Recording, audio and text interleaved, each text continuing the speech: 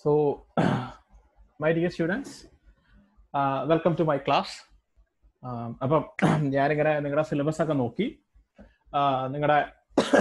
നിങ്ങളുമായിട്ട് ഇന്ന് ഞാൻ ഇന്ററാക്ട് ചെയ്തു. അപ്പൊ എനിക്ക് ബേസിക് ആയിട്ട് കുറെ കാര്യങ്ങൾ ഇപ്പൊ നിങ്ങൾ റിമോട്ട് സെൻസിങ്ങിന്റെ ഏതാണ്ട് 3-4 യൂണിറ്റ് കംപ്ലീറ്റ് ആയി. അപ്പൊ ഏതാണ്ട് നമ്മൾ അഡ്വാൻസ്ഡ് ലെവലിൽ എത്തിക്കഴിഞ്ഞു. അപ്പൊ നിങ്ങൾ ഈ ഫണ്ടമെന്റൽ കോൺസെപ്റ്റ്സ് എല്ലാം നിങ്ങൾ വളരെ കാര്യമായിട്ട് മനസ്സിലാക്കിയിട്ടുണ്ട് എന്നാണ് ഞാൻ വിശ്വസിക്കുന്നത്. അതിന്റെ അടിസ്ഥാനത്തിലാണ് ഞാനിപ്പം അടുത്ത ലെവലിലേക്ക് പോകുന്നത്. അപ്പം ഇതിൽ വരുന്ന പല ടെർമിനോളജികള്, പല വേർഡ്സ്, അപ്പൊ നിങ്ങൾ അപ്പൊ എനിക്ക് ഇതിൽ ഈ ക്ലാസ് മനസ്സിലാണെങ്കിൽ ഇതിന് മുൻപുള്ള 3 യൂണിറ്റിലെയും കാര്യങ്ങൾ നിങ്ങൾ വളരെ തറോയാണ്, നിങ്ങൾക്ക് അതെല്ലാം ഓക്കെയാണ്, നിങ്ങൾ അതെല്ലാം നന്നായിട്ട് മനസ്സിലാക്കിയിട്ടുണ്ട് എങ്കിൽ മാത്രമേ ഈ class മനസ്സിലാകത്തുള്ളൂ. C you can understand without knowing the basic principles of remote sensing. മനസ്സിലാവുന്നുണ്ടോ? അപ്പൊ നിങ്ങൾക്ക് ഇതിലെ കാര്യങ്ങൾ മനസ്സിലാവണമെന്നുണ്ടെങ്കിൽ, ഈ ക്ലാസ്സിലെ കാര്യങ്ങൾ മനസ്സിലാവുന്നുണ്ടെങ്കിൽ നിങ്ങൾ മുൻപുള്ള യൂണിറ്റിലുള്ള കാര്യങ്ങളെല്ലാം വളരെ എന്താ പറയാ, കാര്യങ്ങളെല്ലാം വളരെ സിമ്പിളായിട്ട് മനസ്സിലാക്കിയിട്ടുണ്ട്. സോ നമ്മൾ advanced remote sensing പ്രിൻസിപ്പിൾസിലേക്ക് V R switch over to advanced level. അപ്പൊ നിങ്ങൾ അത് മനസ്സിലാക്കിയിട്ടുണ്ടെങ്കിൽ മാത്രമേ ഈ ഒരു പോയിന്റിൽ, ഈ ഒരു വീഡിയോയിൽ പറയുന്ന കാര്യങ്ങൾ അല്ലെങ്കിൽ ഈ ഒരു ക്ലാസ്സിൽ പറയുന്ന കാര്യങ്ങൾ മനസ്സിലാക്കാൻ ഒക്കത്തുള്ളൂ. ഫൈൻ. അപ്പം ഞാൻ ഇന്ന് എന്തായാലും ഒരു വളരെ ചെറിയ വീഡിയോ ആണ് ചെയ്യുന്നത്. അപ്പൊ അതിൽ കണ്ടു types of imagery. Fine. So you know that satellite remote sensing എന്ന് പറയുന്നത് ഈ with the help of satellites, without any physical contact, collecting the information with the help that Earth observation principle. You know that Earth observation principle, what you mean by Earth observation principle and all those things. And with the help of certain sensors, spectral sensors, so we are collecting the imagery for different purposes. Fine. For different applications. So നമ്മളിപ്പോൾ types of imagery ആണ് നോക്കുന്നത്. അപ്പൊ ഇതില് പ്രധാനപ്പെട്ട 4 ടൈപ്പാണ് പറയുന്നത്. അതായത് ഏറ്റവും കൺവെൻഷണൽ ആയിട്ടുള്ള, ഏറ്റവും ആദ്യകാലങ്ങൾ മുതലേ ഫേമസ് ആയിട്ടുള്ള സംഭവങ്ങൾ. അപ്പൊ ഏത് സാറ്റലൈറ്റ് ആണ് ഇമേജറി കളക്ട് ചെയ്യുന്നത്, അതിന്റെ അടിസ്ഥാനത്തിലാണ് ഈ ടൈപ്സ് ഓഫ് ഇമേജറി നമ്മൾ പറയുന്നത്. അപ്പം ഇന്ന് നമ്മൾ നോക്കുന്നത് which are the major types of imageries. Fine. അപ്പൊ നമുക്കൊന്ന് നോക്കാം. അപ്പം പ്രധാനമായിട്ട് there are spot, then Landsat, that is called TM. TM means thematic mapper. Then Landsat MSS, multispectral sensor. Fine. Then Iconos. Iconos is that what we can see, that visual image. Fine. That you can see in that Google Earth or Google Map. That type of image. Fine. So there are 4 important. Fine. Conventional, അതായത് ഒരുപാട് കാലങ്ങളായിട്ട് ഉപയോഗിക്കുന്നത്. ഇനി ഇത് ഏറ്റവും convention, ഇനി കുറച്ചുകൂടെ advanced. അപ്പൊ അത് ഞാൻ അടുത്ത മീൻസ് ഓരോരോ വീഡിയോസിലായിട്ട് പറയുന്നതായിരിക്കും. അപ്പം ഇതിൽ പ്രധാനമായിട്ട് പറയുന്നത് spot, Landsat thematic mapper, Landsat MSS multi spectral sensor and ഐക്കനോസ്. Fine. അപ്പം ഞാൻ ഈ വീഡിയോയിൽ സ്പോട്ട് അത് മാത്രം എക്സ്പ്ലെയിൻ ചെയ്യുന്നുള്ളൂ. എന്ന് വെച്ചാൽ ഇതൊരു ബിഗിനിങ്, ഒരു സ്റ്റാർട്ടിംഗ് വീഡിയോ ആയതുകൊണ്ടാണ് സ്പോട്ട് മാത്രം എക്സ്പ്ലെയിൻ ചെയ്യുന്നത്. അപ്പൊ അതിന്റെ പ്രോപ്പർട്ടീസ്, അതിന്റെ കോൺസെപ്റ്റ് എന്താണ്, അതിന്റെ ഫാക്ട്സ് എന്താണ് എന്ന് നമുക്കൊന്ന് നോക്കാം. ഫൈൻ. അപ്പം സ്പോട്ടിന്റെ അത് ഏത് രാജ്യമാണ് ലോഞ്ച് ചെയ്തത്? സ്പോട്ട് എന്ന് പറഞ്ഞ സാറ്റലൈറ്റ് ലോഞ്ച് ചെയ്തത് ഫ്രാൻസ് ആണ്. And nowadays it is handled by the European Union also. Stands for Satellite for Observation de la Terre. Terre means, ഇതെന്താണ് ഇതിന്റെ മീനിങ് വെച്ചാൽ French ടെർമിനോളജിയാണ്. Fine. Operated by the French Space Agency, Centre National Idutius Spatialis. Fine. അപ്പോൾ French space ഏജൻസിയാണ് ഇത് launch ചെയ്തത്. അപ്പം launched by France. Stands for satellite four observation de la Terry, operated by the French space agency. Fine. അപ്പൊ ഏത് രാജ്യമാണ് ഈ satellite launch ചെയ്തത്? അത് ദാറ്റ് ഈസ് ഫ്രാൻസ്. അപ്പൊ ഏത് രാജ്യത്തിന്റെ സ്പേസ്, ഇപ്പൊ നമ്മുടെ ഇന്ത്യയുടെ സ്പേസ് ഏജൻസിയാണ് ISRO, അതുപോലെ ഫ്രഞ്ച് സ്പേസ് ഏജൻസിയാണ് ഇത് ഓപ്പറേറ്റ് ചെയ്യുന്നത്. ദെൻ അതിന്റെ പ്രധാനപ്പെട്ട പ്രോപ്പർട്ടീസ് എന്തൊക്കെയാന്ന് നോക്കാം. Spot satellites are in sun synchronous orbit. Right? നിങ്ങൾക്ക് ആ കാണാം അതെങ്ങനെയാണ് അത് മൂവ് ചെയ്യുന്നത്. അപ്പൊ നിങ്ങൾക്ക് അറിയുമെന്ന് പ്രതീക്ഷിക്കുന്നു what you mean by Jio synchronous, what you mean by sun synchronous. Right? എന്താണ് ജിയോ സിങ്ക്രോണസ്, എന്താണ് സൺ സിങ്ക്രോണസ് എന്ന് അറിയുമെന്ന് പ്രതീക്ഷിക്കുന്നു. റൈറ്റ്? അപ്പോൾ ഇതിന്റെ സൺ സിങ്ക്രോണസ് ഓർബിറ്റ് ആണ്. അതാ അതിൽ ആ ഒരു ഇമേജിൽ കാണാൻ പറ്റും എന്താണ് സൺ സിങ്ക്രോണസ് എന്ന് കാണാൻ പറ്റും. The satellites passes over the same parts of the earth at roughly the same local time each day. Its inclination is about 8 degrees of polar orbit. The fact that the Earth is not perfect sphere make the orbital plane rotate slowly around the Earth. This would not happen if we perfectly polar. അതായത് നമ്മുടെ എർത്തിന്റെ ഷേപ്പിനെ കുറിച്ചുള്ള ഒരു statement ആണ്. അപ്പൊ ഇതൊരു sun synchronous ഇതാണ്, sun synchronous satellite ആണ്, sun synchronous satellites ആണ്. അപ്പം അതിന്റെ അനദർ പ്രോപ്പർട്ടീസ് ആണ് ഈ ഇതിൽ ടൈപ്പ് ചെയ്ത് വെച്ചേക്കുന്നത്. അപ്പൊ നിങ്ങൾ അത് നോക്കുക കേട്ടോ.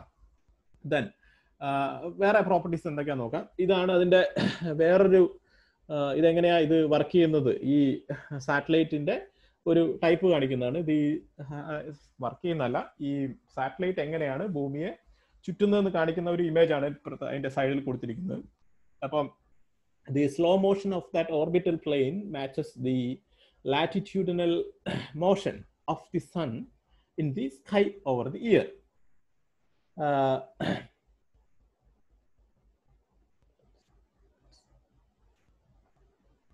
Maintains similar sun angles along its ground trace for all orbits. That means that the area the sun flies over always get the same sunlight angle, which gives constant lightning. അപ്പം ഇത് sun synchronous ആണ്. ഇതൊരു I think ഇത് ഈ ഒരു passive remote sensing കോൺസെപ്റ്റിലാണ് ഇത് work ചെയ്യുന്നത് എന്നാണ് ഈ കാണിക്കുന്നത്. ഈ മറ്റേ ഈ സാറ്റലൈറ്റ്സിന്റെ ഓർബിറ്റ്, അതായത് ഈ സൺ സിങ്ക്രോണസ് എന്താണെന്നുള്ള കോൺസെപ്റ്റും ഈ സാറ്റലൈറ്റ്സിന്റെ മൂവ്മെന്റുമാണ് ഈ പിക്ചറിൽ ഡെപ്പിക്ട് ചെയ്തേക്കുന്നത്. ഫൈൻ. അപ്പം ഇത് ലാൻഡ്സാറ്റ് ഇമേജിന്റെ ഒരു സ്റ്റൈല് ആണ് കൊടുത്തേക്കുന്നത്. അപ്പൊ സ്പോട്ടിന്റെ കാര്യത്തിലും ഈ ഒരു ഓർബിറ്റൽ മെത്തേഡ് തന്നെയാണ് സ്പോട്ടിന്റെ, അതായത് French national space agency follow ചെയ്യുന്നത്. ഓക്കെ. ദെൻ ഇതിന്റെ each spot satellites carries 2 HRV high resolution visible sensors. അപ്പൊ HRV സെൻസേഴ്സ് എന്താണ് നിങ്ങൾ ഓൾറെഡി പഠിച്ചിട്ടുണ്ടെന്നാണ് ഞാൻ വിശ്വസിക്കുന്നത്. Constructed with the multilinear array detectors or push broom scanners. അപ്പൊ പുഷ് ബ്രൂം സ്കാനർ, വിസ് broom scanner അതെന്താണെന്ന് നിങ്ങൾക്ക് അറിയുമെന്നാണ് ഞാൻ പ്രതീക്ഷിക്കുന്നത്. Fine.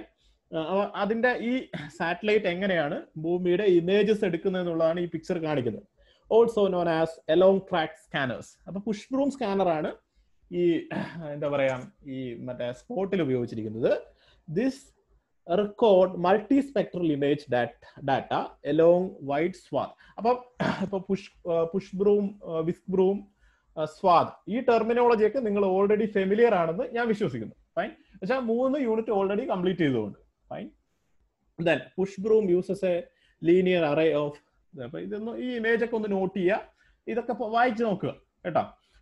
Push broom uses A linear array of detectors, so it senses single column at a time and uses forward motion to generate second dimension. GSD, ground sample distance or resolution, is set by sampling interval. Normally results in just touching square pixels making up the image. അതായത് ഭൂമിയുടെ ഓരോ എന്താ പറയാ നമ്മൾ ഓരോ ഈ ഇപ്പൊ ടോട്ടലായിട്ട് ഇങ്ങനെ കുറെ സ്ക്വയർ വെച്ച് കവർ ചെയ്ത് എങ്ങനെ ഇരിക്കും, അതാണ് അങ്ങനെയാണ് ഈ ഇമേജ്, ഈ സാറ്റലൈറ്റ് ഇമേജ് എടുക്കുന്നതെന്നാണ് ഈ സെന്റൻസ് മീൻ ചെയ്യുന്നത്. Each spectral band of sensing requires its own array.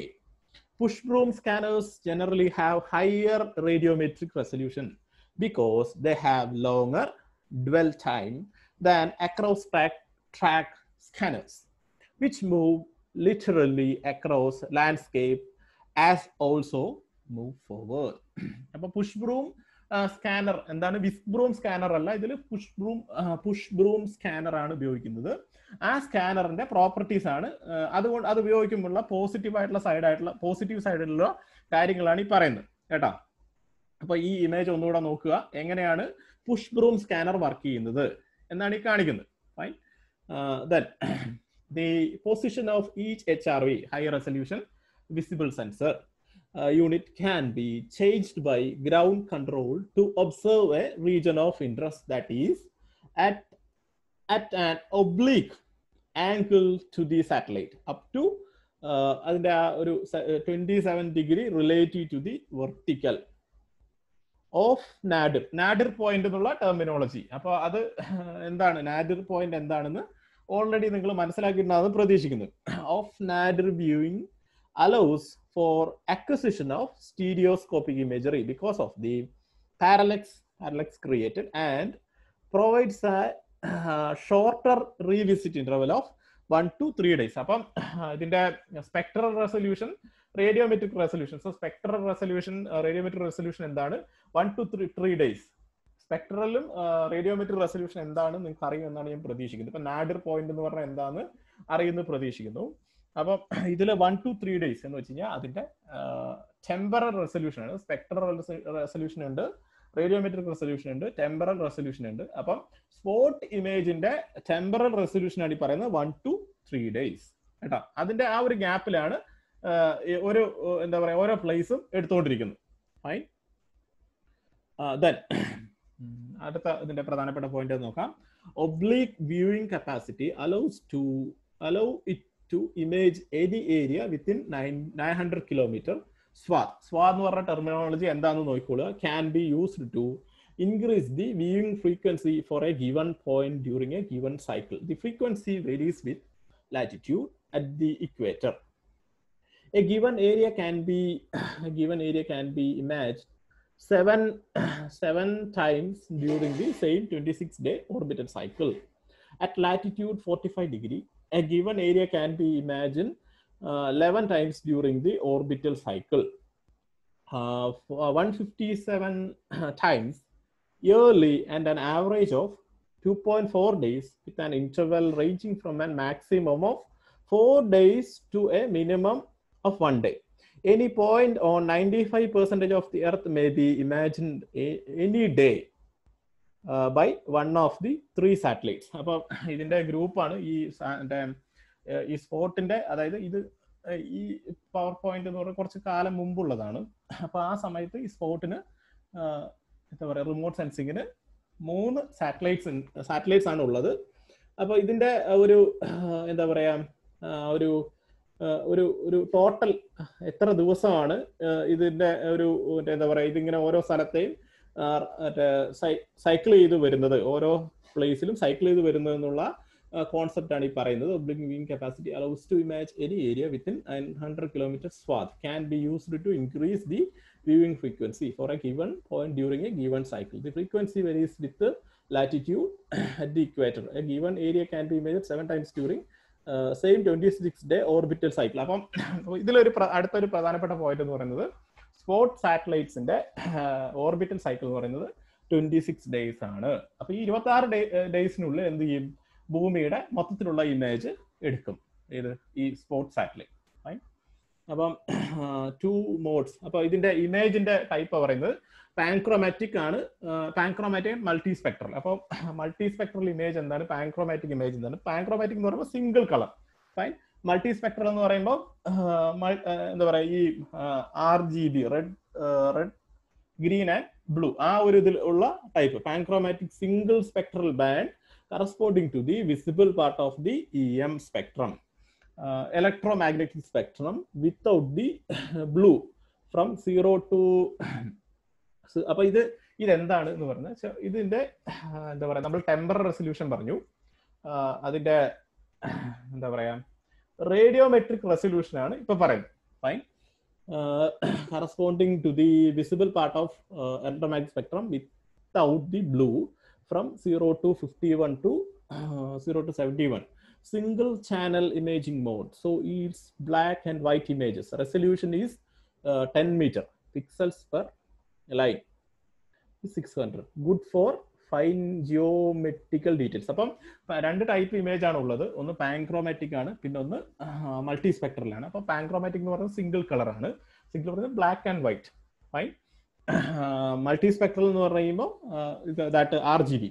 Fine. Multispectral mode, 3 spectral bands are XS1 covering 0.50 to 0.59 green. അപ്പം അതിന്റെ ഗ്രീനിന്റെ കവറേജ് ആണ് പറയുന്നത്. XS2 കവറിങ് അതിന്റെ റെഡ് കവറിങ് അതിന്റെ near infrared resolution pixels per light. അപ്പൊ ഈ നിയർ ഇൻഫ്രാറെഡ് എന്ന് പറയുന്നത് ഏകദേശം something similar to blue.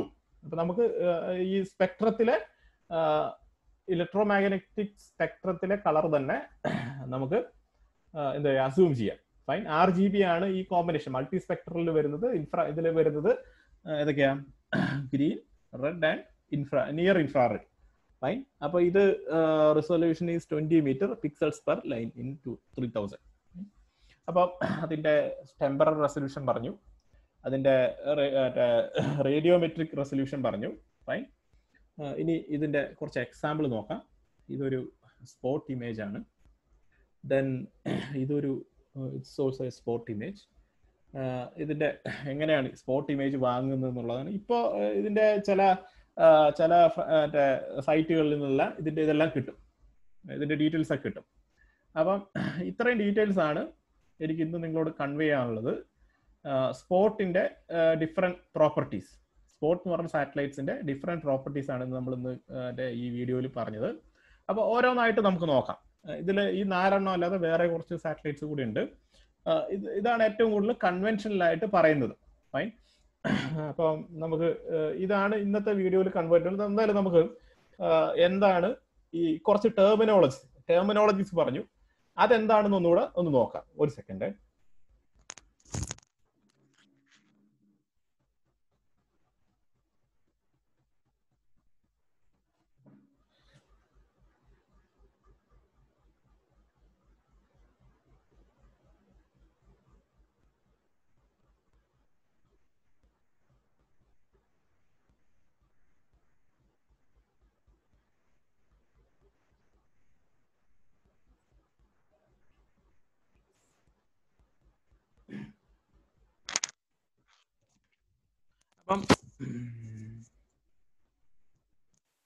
So നമുക്ക് ഇതൊന്ന് വൈൽഡപ്പ്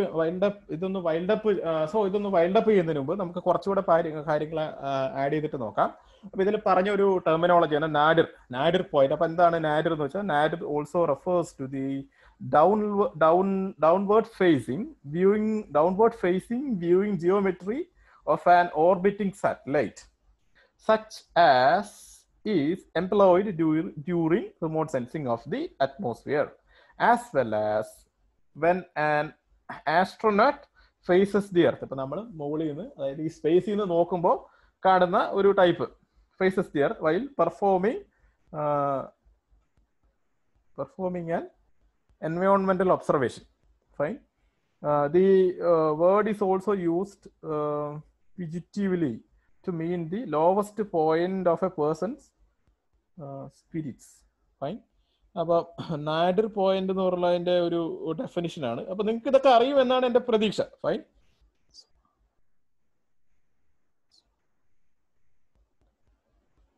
ഇനിയിപ്പോ ഒരു ടെർമിനോളജി എന്ന് പറയുന്നത് സ്വാദ്. അപ്പൊ ഈ വേർഡും നിങ്ങൾക്ക് അറിയുമെന്നാണ് ഞാൻ പ്രതീക്ഷിക്കുന്നത്. As A satellite revolves around the earth, the sensor sees a certain portion of the earth's surface.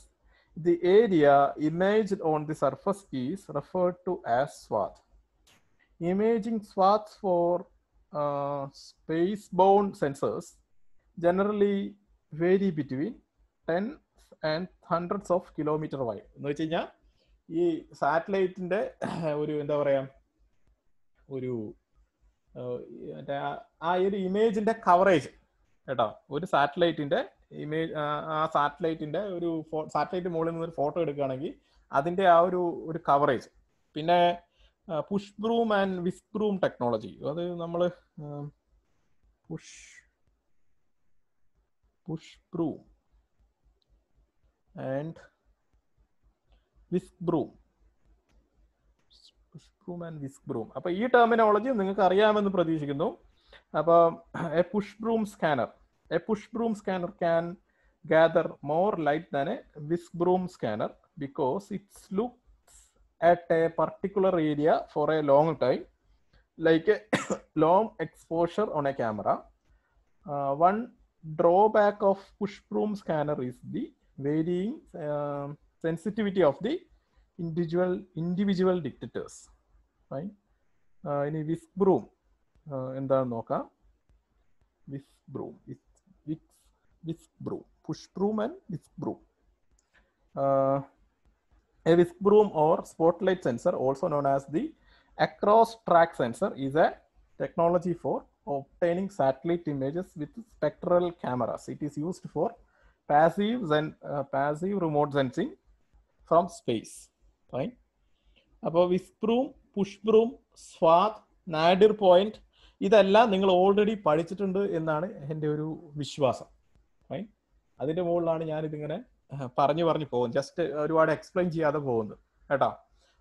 ഇനി റെസൊല്യൂഷൻ എന്താ? ടെമ്പറൽ റെസൊല്യൂഷൻ ഉണ്ട്, റേഡിയോമെട്രിക് റെസൊല്യൂഷൻ ഉണ്ട്, മറ്റേ സ്പെക്ട്രൽ റെസൊല്യൂഷൻ ഉണ്ട്. ഫൈൻ. ഇതെല്ലാം നിങ്ങൾ ഓൾറെഡി പഠിച്ചിട്ടുണ്ടെന്ന് വിശ്വസിക്കുന്നു.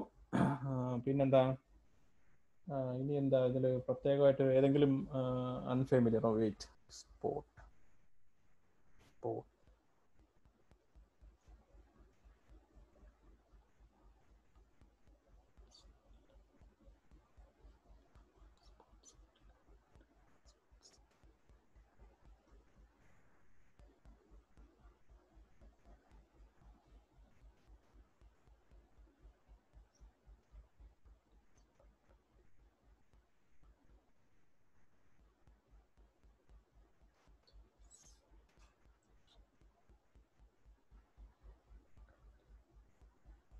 പാൻക്രോമാറ്റിക് എന്താന്ന് പറഞ്ഞു.